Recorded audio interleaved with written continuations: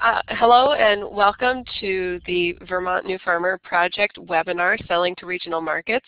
I'm Jessie Schmidt. I work for the UVM Extension New Farmer Project, and with us today is Maggie Donnan. She coordinates the Beginning Farmer program with the Intervale Center, and she organized this webinar for us today. Welcome, Maggie. Thanks, Jessie. So I just wanted to briefly introduce the webinar that we're going to be presenting here today. So it's going to be, as you can see here, about selling to regional markets, how Vermont farmers sell directly out of state. So we're really excited to have Diane, Amanda here with us today to talk about their farms and how they sell to markets outside of Vermont. And yeah, I think this will just be a really good opportunity for people to learn about this model. And so I just wanted to quickly introduce the Vermont New Farmer Project, which is sort of bringing you this webinar today. So the Intervale Center is one of the partners in the Vermont New Farmer Project.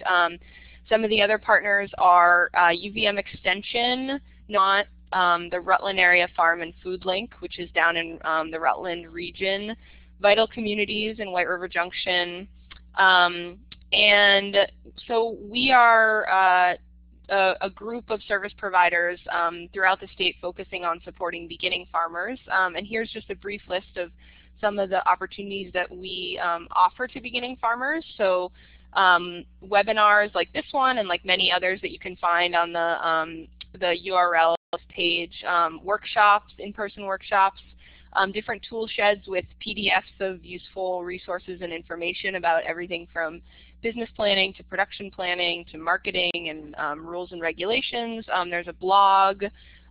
We offer one-on-one business planning and also coaching with beginning farmers. And then we also have an online coach. So you can go on to the that New Farmer Project website and walk through a series of questions with an online coach about different questions about your farm business, and then some suggestions of resources and next steps that you might want to take that could be useful. So our first presenter today is going to be Diane St. Clair from Animal Farm in Orwell. And so Diane, I'm going to hand the mic over to you, and just briefly, we're going to try to do questions at the end. So if you have any questions and you don't want to forget them, feel free to type them in the chat box on the lower left hand of your screen. And then at the end, we'll just scroll back through those and point them in the direction of the presenter that they are geared towards. So Diane, if you just want to hit your talk button up there again. Yep, I got it on. Great. All right, and I'm going to mute myself. Okay, hi, thanks for inviting me today. This is a great topic for all farmers, beginning farmers especially. So my name is Diane St. Clair. I have some slides here of my farm, and I'm going to scroll through them. They're not particularly tied to any one topic I'm going to talk about, but will give you a feeling for my farm. So I've owned Animal Farm, which is in Orwell, Vermont, for 15 years. I make butter and buttermilk. And I have a small licensed creamery. I sell my butter directly to restaurants, and I use a distributor for my buttermilk. I'm going to kind of give you a bit of background about myself, and because I think that it will help explain some of the decisions that I ended up making. There are kind of three themes that I think inform my history to getting where I am, and one is just a love of farm and animals. Another is a real passion about food and cooking, and another is an interest in marketing. So I grew up in Maryland. My family has no agricultural experience, so that is not part of my family experience.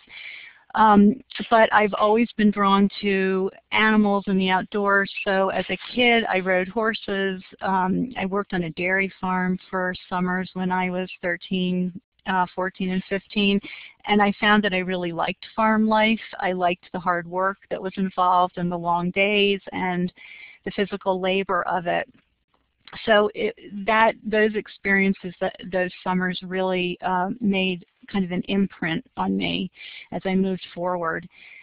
But then I went to college, and when I finished, I worked in Washington, D.C., and then I moved to New York in the mid-'80s, and I got my master's in public health, and I started working for the New York City Department of Health in maternal and child health. And I was working there just as the AIDS epidemic broke out. It was a pretty intense time. A lot of the work that we did in that department was on lowering infant mortality and trying to get especially low-income women into prenatal care. So in doing that, that was my first experience with marketing. We think about marketing as like just selling goods, but really it's also selling services.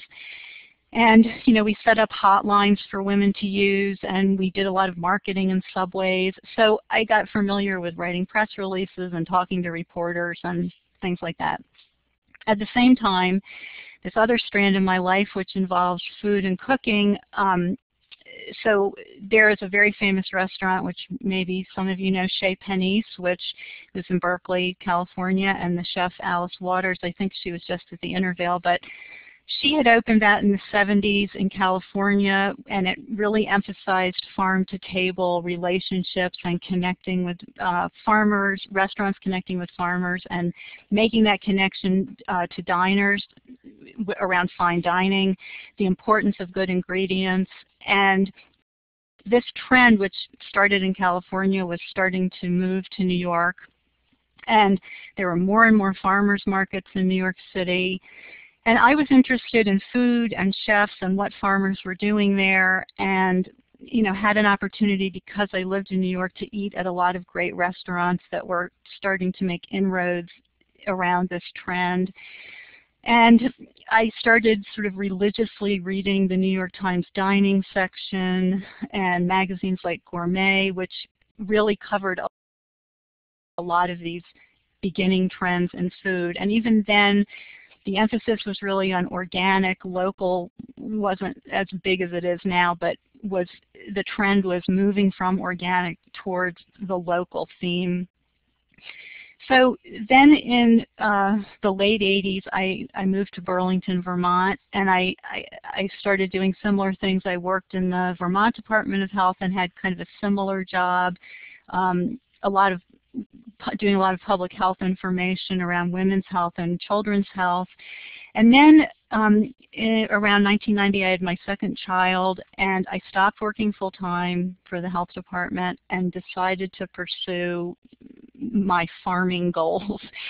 But I lived in Burlington. So what I did was I got a team of draft horses, and I started doing logging with them, and I also forged a relationship with the Intervale Community Farm, which at that time was probably the largest CSA in Vermont, and we started doing most of the tillage at the farm with my horses, and it really pulled people into the farm and got them excited, the members, about coming down to the farm and seeing the horses and having animals down there.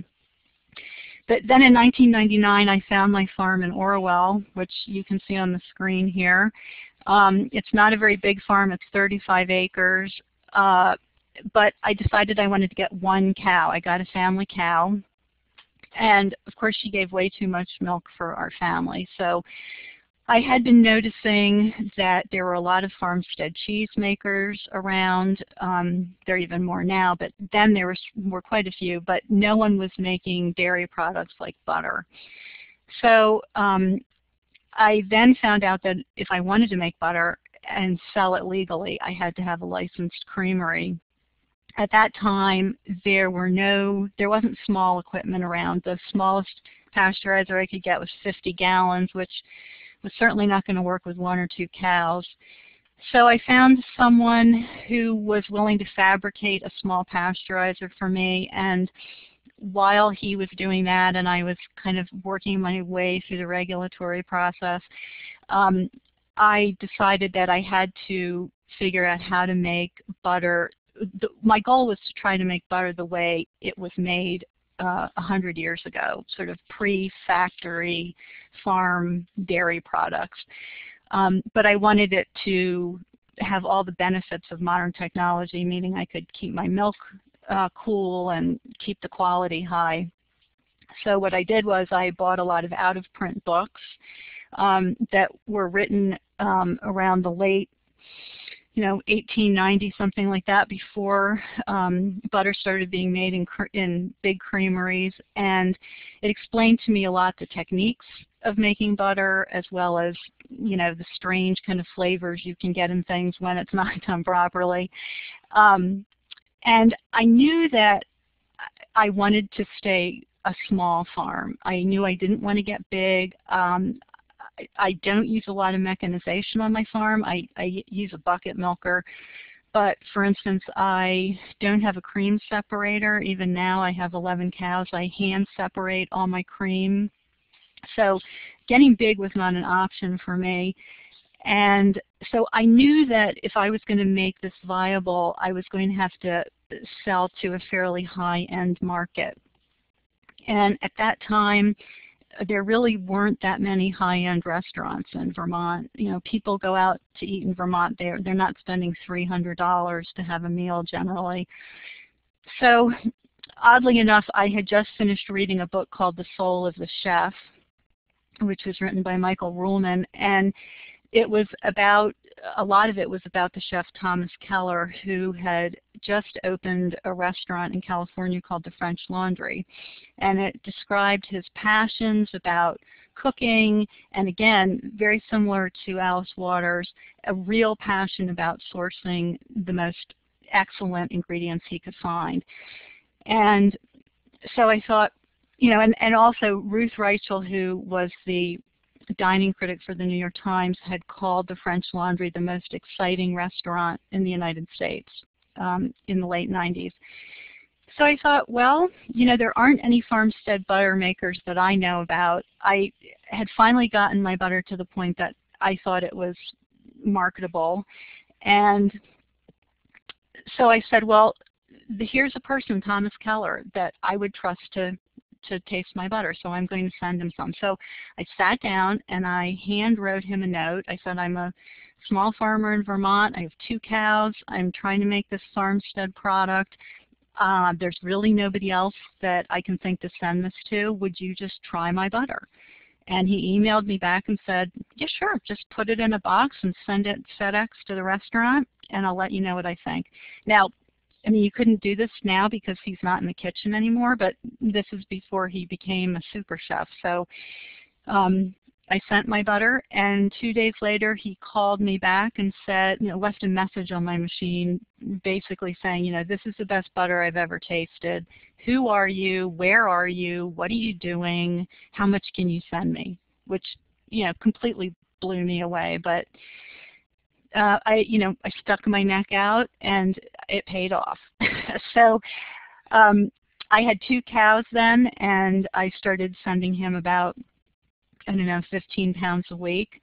And then pretty soon he asked me to, send him more butter, so I got another 2 cows.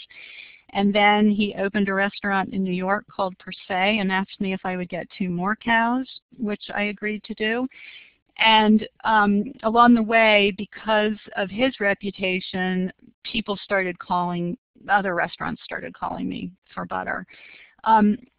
So basically the way that my system with the restaurants work is that I am seasonal. So I make butter basically from August, September, when my cows calve. I try to breed them all more or less at the same time until June, and then I dry them off, and the restaurants don't have butter for those 2 months. But the benefits of that for me are, is that I don't, because I'm the only one working on the farm, I wouldn't get a break unless I did that. So that's why I do that. But the nice thing is that the restaurants make a commitment to buy a certain amount of butter that they say they need, every week for the whole season, because butter is a fragile product. Unlike cheese, I can't just let it sit in the cave if I don't sell it. So I have enough cows to meet the demands of the restaurant, and every week I just send them what they need. Obviously, it's not always that way. They take a vacation every now and then, and I've developed other ways to sell it, but most of the butter goes out every week, the same amount, to the restaurants for those 10 months. So I sell 95% of the butter I make to these restaurants. I sell about 100 pounds a week. The rest I do save some of it to go to the Middlebury Co-op because I want people in Vermont to be able to get some of it.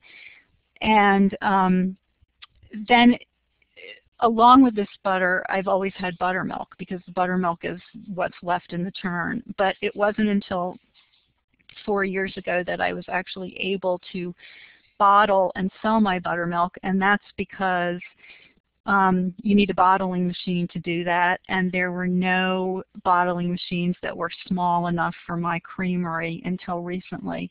Again, technology drives a lot of what people are able to do around highly regulated industries like dairy. But so the buttermilk is a little trickier to sell directly because it's heavy and weighs a lot to ship.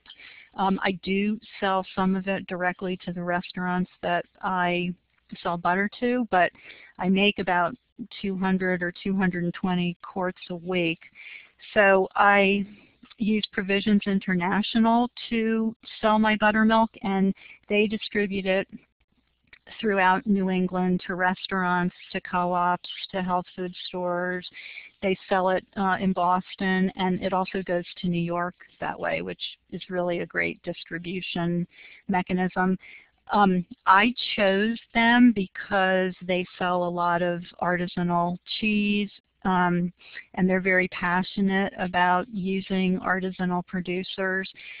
I met with them. I called them and asked them if they would take my product, and we got together and they tried the buttermilk first. The thing that makes my buttermilk really unique is that it's really out of the churn versus almost 100% of the other buttermilk in the stores is just low-fat or skim milk that's been cultured. So they understood that difference and were happy to bring me on board. The picture on your screen to the right is the buttermilk. You sort of get a sense of how thick it is. I think that there are really great opportunities for people making food in Vermont because Vermont has such an excellent reputation for natural quality products. Consumers think of Vermont as, for better or worse, full of small farms whose farmers have stories and are very passionate about what they do. I mean, it seems like the alcohol industry here, beer, cider, wine, is really taking off. The other thing is I think there's real opportunities for people who might be interested in dairy but don't want to make their own value-added product to partner with people who want to do that. I'm getting a lot of phone calls and requests to come to my farm from people who live in the Hudson Valley of New York or live in New York City, and they need high quality milk. They want to make cheese, they want to make butter, they want to make all this kind of stuff, but they don't want to be farmers. I think the challenge would be how to get them your milk, but I definitely see potential there. My advice to people who are interested about moving ahead is, especially about food, is you have to know about the food industry in order to sell food. I really think you need to know about trends, about what's emerging, about who's in the vanguard, who's doing what chefs are emerging and passionate, and what their interests are, and how this is reflected in their restaurants. I think you have to have a good product. That's really important, but it's also important to have an idea about where it's going to go. I would urge people to reach out to chefs and restaurants to taste your product and get feedback and involve them in the whole process. I wouldn't start with something that you don't think is a good product, but I would try to engage them in the process of what you're doing.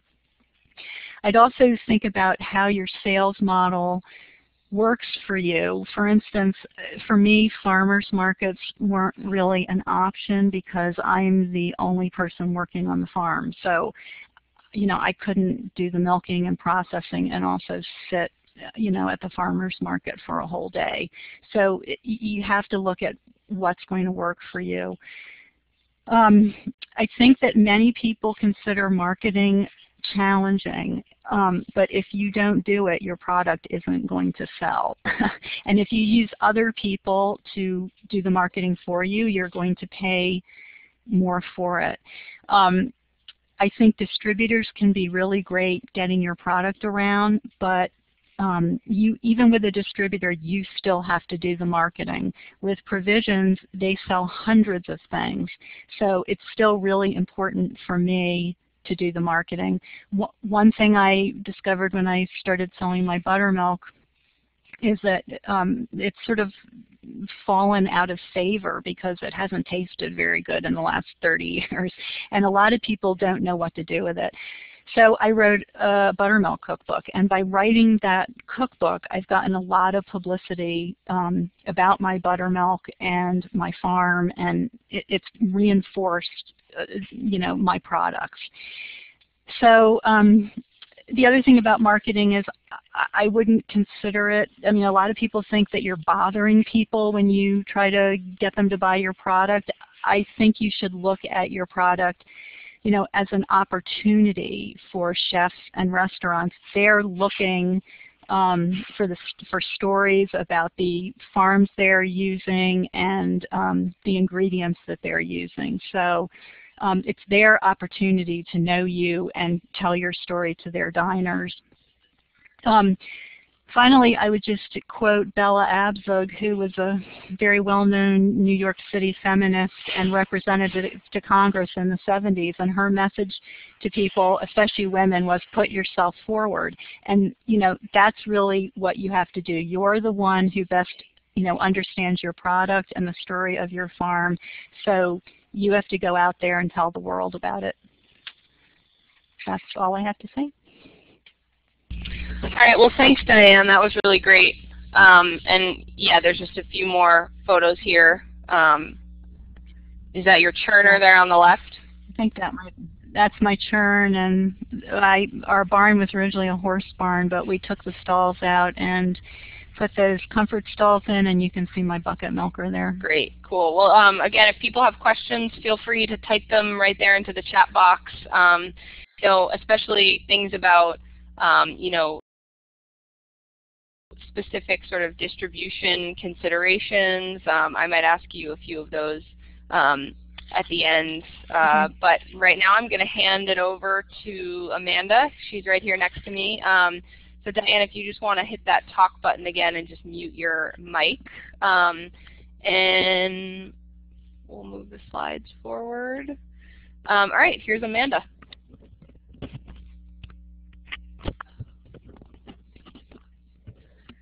Hi, glad to see some folks here. My name is Amanda Andrews, and I'm a co-owner of Tamarack Hollow Farm, and we are currently located in Burlington, Vermont, kind of north of the Intervale Center, which most people know about. That's me and my husband on the bridge leading to our farm there. Our farm is about 12 acres of certified organic vegetables. We also do pasture-raised pork. We do about 50 to 60 a year of them. I have a small herd of Belgian Galway beef, about 12, and we process about 4 a year. We have 500 laying hens, and we do like 150 to 200 turkeys a year. And we sell 80% of our gross sales are through Union Square's Green Market, which I'll be primarily talking about. We also do the Farmers Market on Saturdays and have a very small CSA in each one of those locations to sort of round out cash flow. We have about 40 members total, so we keep it really small, and it just kind of gives that boost, you know, in February, March, when there's not a lot else to get income out of. So just to give you a little overview of the sales kind of landscape down in New York City, these are kind of the primary direct market locations that are available. There's the New Amsterdam market and Chelsea market, which are both permanent indoor market locations where vendors tend to be more larger established businesses, but there's also kind of pantry type stores where people sell value-added products. And then down to earth farmers markets were previously called community markets, and green markets are what we would call your regular farmers market here. And then there's a new, kind of one of the new upstarts that's gotten a lot of attention recently is Smorgasburg. Another Vermont farmer is bringing product down there that's been in the news a lot. It's more of a outdoor foodie market. There's some value added, there's a lot of prepared foods, there's not many farms, it's not farm focused, it's food focused, but a lot of what farmers are doing now is food focused rather than farm focused, so I threw that in there too. So we do green market, and that's a map of where the farms that do green market come from. You can see us all the way up there on the northernmost border of their line, and then the guys that are right outside of the line of where the farms are pulled from is Deep Mountain Maple and Glover, and then consider Bardwell cheeses were the three farms that come from Vermont to New York. So we got hooked up with green markets in 2005. My husband started doing them. He had been raising pigs, certified organic, eggs, and chickens for eggs and chickens for meat, and then lamb, all organic, selling to co-ops, Burlington Farmers Market, driving all across the state, doing deliveries to retailers and restaurants, and still not making enough money for the farm to be profitable. He was working a day job, teaching, and was kind of at the point where he was going to stop farming or change something to have the farm make money. And at a social event, met someone who had a family member that worked for green markets, heard about it, heard they were looking for that product. So he started selling in the summer of 2005, was invited to do 2 markets on the Upper West Side, which, if you're familiar with New York, is a very wealthy area, but not necessarily known for its food scene. So he did about 4 weeks of markets there, having grew up on the top of a mountain in Vermont, had never been in New York City before this, like terrified out of his mind at the age of 25 going down and starting it, and did it for like a month and wasn't making enough money, and so told green markets, you know, he wasn't going to be able to do it, and they kind of bent it and were like, okay, well, try this other market that we have and see if it works, and moved him to Union Square, which is the flagship market. There, within a month, he made enough money for the farm to be profitable for the year in the month of October. And then November, he made profit and quit his job. So that's back in 2005. I started green markets in 2007, working for an organic vegetable farmer in Orange County, New York, and went on to work for a cheesemaker and baker, and then a miller baker, also selling through green markets, and met Mike through green markets at that time. So I moved up here in 2010. I originally planted 2 acres that first year, planted 6 acres in 2011, planted 10 acres in 2012, and we now do 12 acres of certified organic vegetables, 80% sold through green market. Green market landscape, it's operate 54 farmers markets in New York City, Manhattan, and all the boroughs. They are strictly producer only, and which means it's a lot of huge conventional farms in the Hudson Valley that have been around for 50 years that made that transition from kind of old school farmers markets that you think about, like that haven't changed since the Middle Ages, kind of survived through the change of farming in the 40s and the 50s, and then started coming down to farmers markets when they got started in New York City in the 70s. So they kind of survived that transition period, went to being big commodity vegetable producers, and then they just kind of are big vegetable producers, but they sell it all through a direct market. So you have farmers that are coming down with 10 or 12 different vegetables in huge amounts. Like these walls of vegetables will be twice that size most of the day. That's kind of the backbone of it. And then there's small organic farms that are more like what we're familiar with in Vermont. There's fishermen, bakers, and some value-added producers, but there's no middlemen, no vegetable brokers. It all has to be producer only. Less than 10% of green market farmers are certified organic, and that does not line up with the demand for what the customers want. So there is a need for more of what we're used to in Vermont, you know, small family farms producing an organic product. And 57% of green market farmers plan to retire by the year 2030. So these kind of big conventional farms, like the picture that's up on the screen, kind of phasing out and moving more towards what, you know, the food scene here in Vermont is like. So what's one of the big challenges for us selling in New York City, just in terms of product, is we're marketing to a region that's 300 miles to the south of us. You know, many growing seasons change for us from there to here. So there's people that have tomatoes down at market right now, and we won't have tomatoes until August. So what do you, when you're selling this, and this, I'm trying to speak basically to what Diane was saying, what you have to figure out what you do it well, and then sell the hell out of it.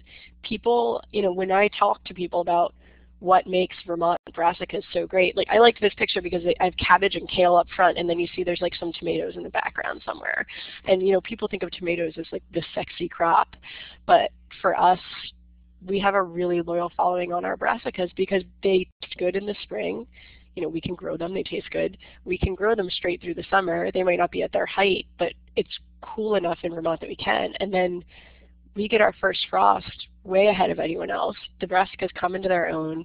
We have huge, beautiful, super flavorful brassicas during our 6-month-long fall season we have up in Vermont, and people eat it up. You know, when you're competing against a New Jersey farm, we're never going to have tomatoes and sweet corn ahead of them, but we can grow crops they can't dream of growing.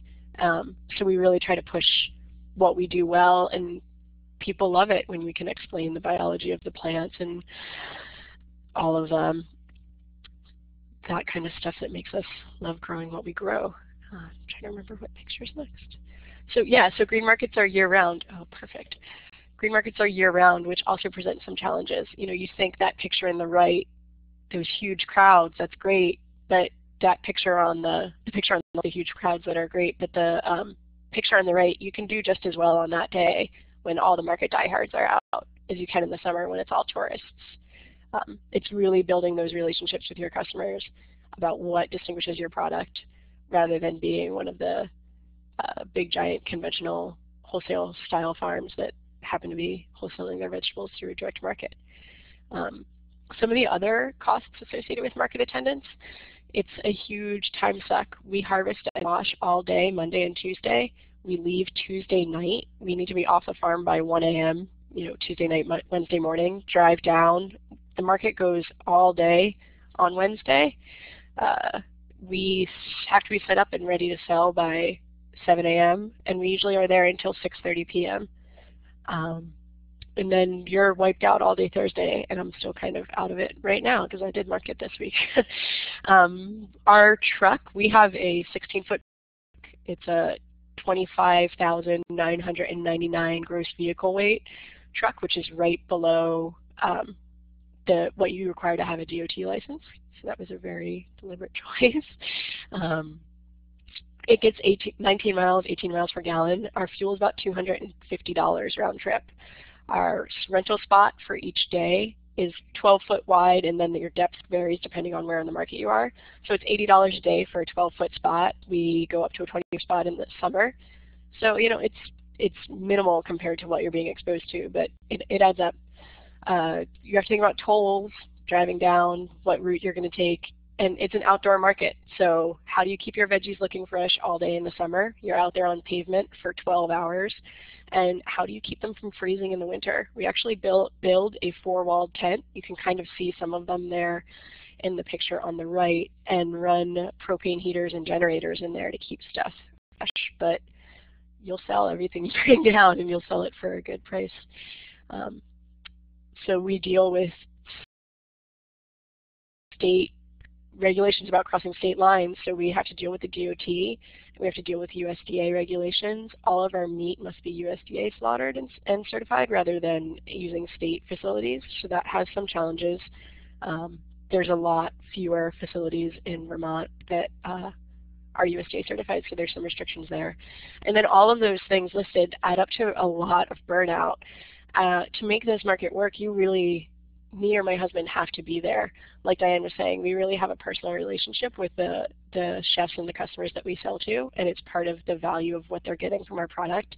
When my husband or I are not there, we send a worker, or we have people that work for us in the city if they're there.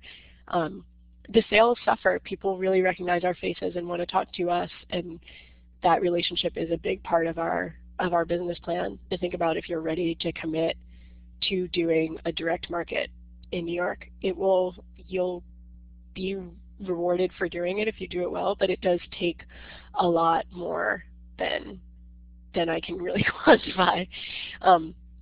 So why do we do it with all of those costs? It's a huge market. Union Square has 60,000 people go through it on a daily basis, and that is, so if we have 600,000 people here in the estimate from Strolling of Heifers is that 10% of them list organic local produce as a high priority part of their diet. So that's the equivalent to the number of people that pass through Green Market each day.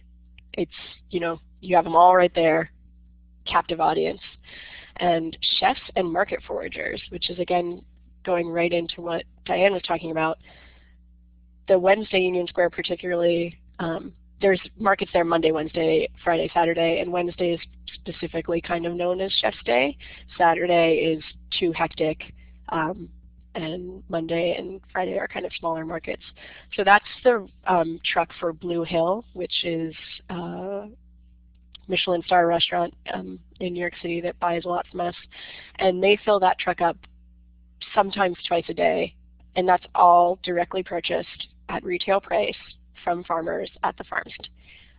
And that's one of 20 restaurants that I could rattle off that come through market religiously first thing in the morning, and they'll come up to your stand and say, oh, you have purple broccoli today, how much of it do you have? And I'll say, oh, I have 20 cases. They'll say, oh, I want all of it. And you say, I can't sell you all of it. I can sell you 10 cases this week. And they're like, oh, okay. It's amazing to have the tables kind of turned that way, where the negotiations are, they really want your product. They know who we are. They really want our product. They're not just looking for the cheapest. And you can make those negotiations. And those sorts of the chef buyers and the market foragers are the core relationships that we have down there. You can go down knowing that X foragers are going to buy Y amount of product, and then anything you sell over that is, just a bonus. We have very loyal customers down there, and social media is really important. If you go back to this picture, that's retweeted on Union Square's Instagram, or re-Instagrammed. Union Square's social media, they have like 19,000 followers, and if I'm going to be bringing down a new product, I take a picture of it, put it up on Twitter, put it up on Instagram, say, heirloom tomatoes are coming in tomorrow, and they retweet it, and it goes out to 19,000 New Yorkers. It's great. You're kind of doing the work of marketing before you get there, and then people know to come to you first when you're in this big of a market. So social media is really important for us. And then some products we do, like I said, some products we do get a higher price on than here, but most of the time it's not the price differential that we get in New York, it's the volume differential. A good market in Burlington on Saturday, we might sell 30 bunches of kale, but a good market in New York on Wednesday will sell 300 bunches of kale, and it's the same price point, it's just that volume that makes it work. And that's one product, and that's paying for all of our costs for the day, and then it's all the bonus. On our meat and eggs, the proteins are about a 20% markup from Burlington, which is great to be able to get that, and again, volume volume helps. And then for the products, the vegetable products, we really can get a price markup on kind of the old familiars that people really want. And it's not really what you think it is. Like tomatoes we sell at the same price as we do in Burlington. It's the kind of traditional veggies.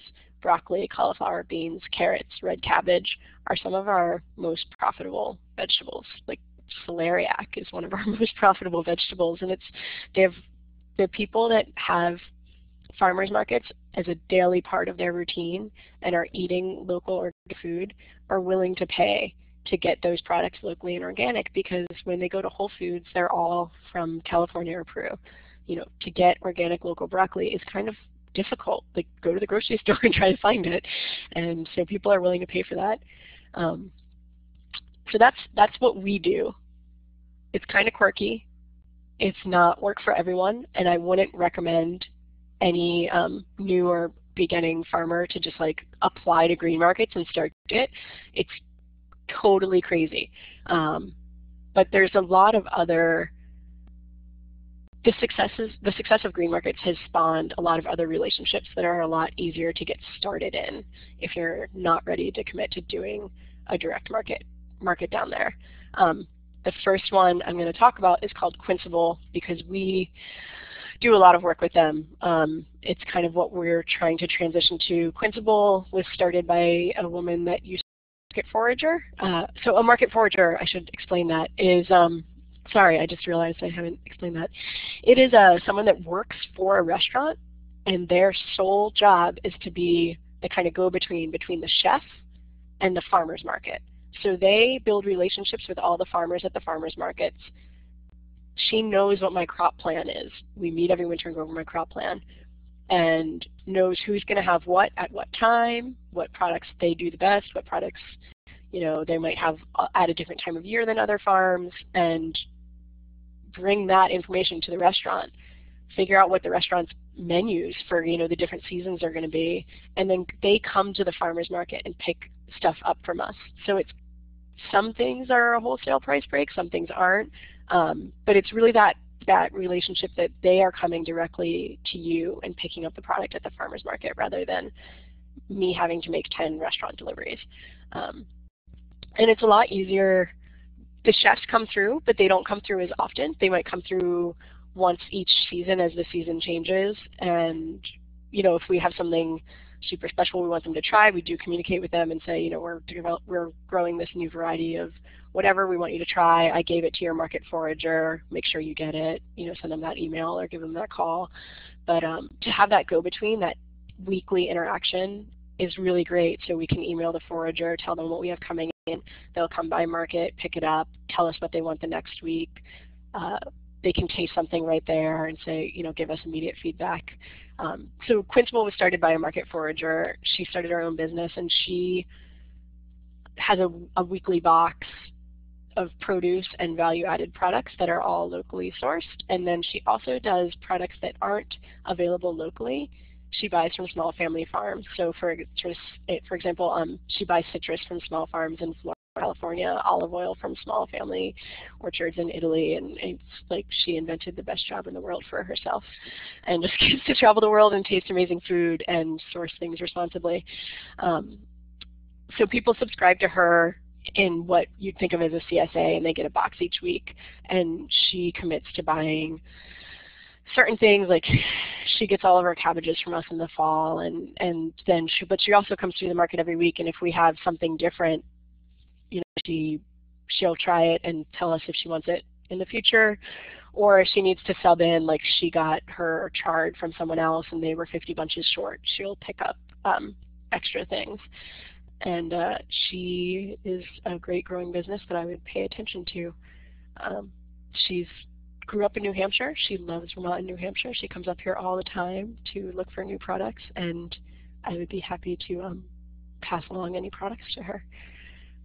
Good Eggs is an online farmers market. They started in San Francisco, and they now have farmers markets in Brooklyn, New Orleans, Chicago, and San Francisco, I believe. Very similar to myfarmstand.com, I think, is what we have up here. So you sell something basically using their platform. You can list each one of your products. You put a rough estimate of how it's packaged, rough weight for an individual product or a half-pound bag of whatever greens. You set your price. Then people order for a pickup later in the week. Then the marketplace closes at a certain time and switches to a new product, and then you get your order of you sold 20 half-pound bags of spinach. You pack up your 20 half-pound bags of spinach and you deliver it to the Good Eggs warehouse, and then they cut you a check for 75% of the price that you have listed. So you can see some of the products here. So $3 a bag for a quarter-pound bag of spinach. So she set that price, that farmer set that price of $3, and knowing that she was going to get 75% of whatever was listed. So it's a more traditional wholesale relationship, except you're setting the price rather than the wholesaler telling you what the price is. But again, this is you are driving down to New York and delivering that. And just like with Quincyble, you're bringing the product to them. I'm gonna throw in one more thing that's not on here. There's another business that's kind of closing that gap between these like online retailers and online market aggregation services that are delivering in New York. Annie Myers, who is operating out of Craftsbury, Myers Produce, is delivering from Vermont to New York City twice a week, I believe. If you look at Myers Produce, she has a website, and she's looking for organic Vermont products. People that know how to wholesale have done that relationship before, producing things in large quantities, high quality. And she's buying from Vermont farmers and driving down to New York and selling to Good Eggs and to Quincyble, and also just to individual restaurants. She was also a market forager that started a business, and these people really, they know what quality is, they know what they're looking for, and they know the restaurants that are going to buy it.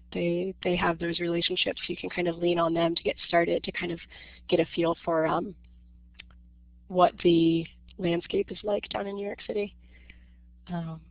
Yeah. Is that good?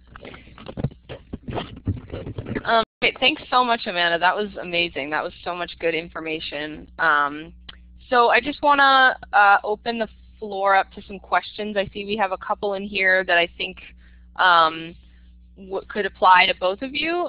Maybe Diane, and if you first want to just if you can speak a little bit to how you find restaurants to contact. You spoke in your presentation about the initial chef and reading about him in Roman's book, but as you try to expand into new restaurants, as you grew your herd and had more butter, how did you find restaurants to contact, and how do you find I don't know if your buttermilk ends up in restaurants or if Provisions mostly distributes it to retailers, but if you're also finding new chefs to buy that.